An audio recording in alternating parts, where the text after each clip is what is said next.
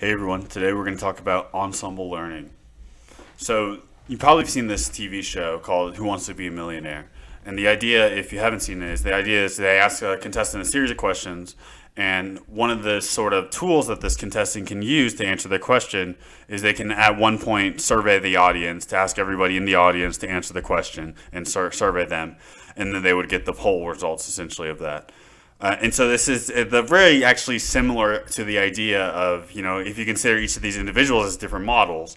And so this idea is it possible to actually, we don't expect each of these individual people to actually, be knowledgeable, 100% knowledgeable about a given topic, especially when it gets to the harder questions.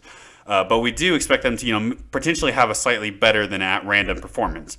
And so this is actually a really interesting question, is how do we actually best combine a series of weaker learners or a series of simpler models that may not be as powerful. How can we actually combine them to get a very, very strong powerful model? And so this is this idea of ensemble learning and kind of two different approaches that they've kind of generated, and that's called boosting or bagging. So first, we're kind of talking about sort of the language that they say. So they have this idea called weak learners and strong learners. So weak learners are this kind of idea of any model that's a very simple model that essentially only has very slightly better than random properties. But the really interesting thing is, if you think about, if I just have essentially even just a 51% accuracy, for instance, if I had infinite number of models, I could have a very, very, very strong model because everything, if I had a series of models that were trained, especially if they were trained on different sorts of features and kind of trained differently, then there would be a way to actually combine those to get a very strong model at the end. And so two different ways that people have kind of thought about how to actually combine these are called boosting and bagging.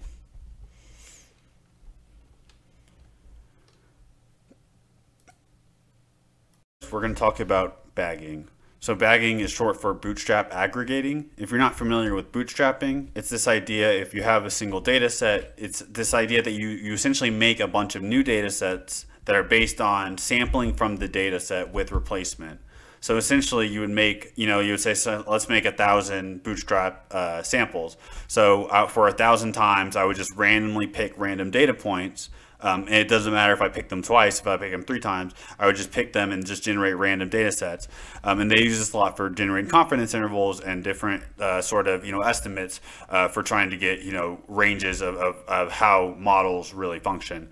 And so this idea is you can actually use this to sort of train these models to actually predict, make stronger predictions at the end, as we were talking about combining weak learners to get a strong learner, a strong, powerful model.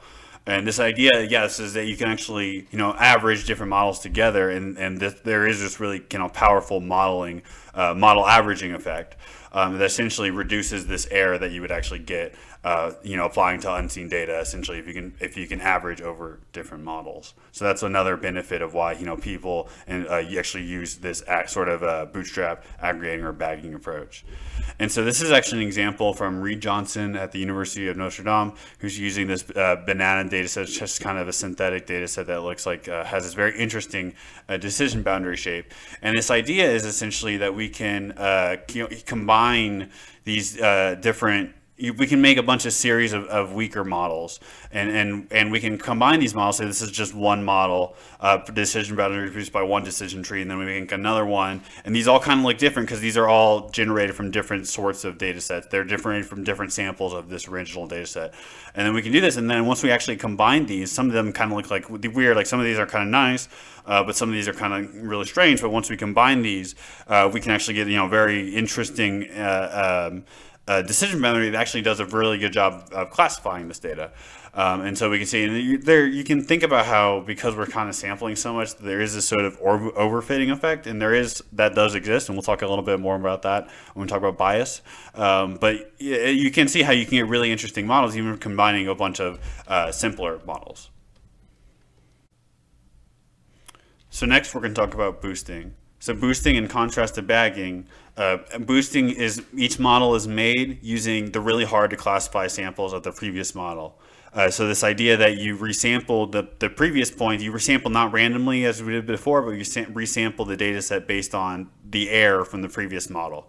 and then you boost the performance at the end by performing the models together. And so if you think about this, this really has to be done in a different way. So if you think about the difference between boosting and bagging, and apparently this is a really common interview question, one of the things that you should know about the difference between boosting and bagging is that bagging models are all done in parallels. You start with your data set and you randomly resample, you partition your data set into a bunch of different, random resampled data sets, and then you make all your models. You can make all your models at the same time.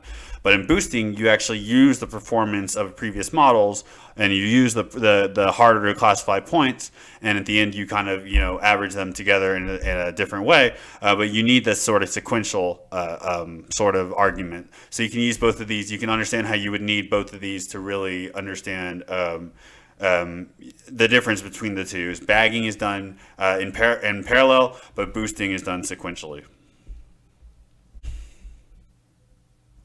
So just a little bit more about the difference between boosting and bagging is in boosting, you can use this at the end of the day. You essentially use the errors that you generated along the process in order to kind of evaluate the models at the end of the day.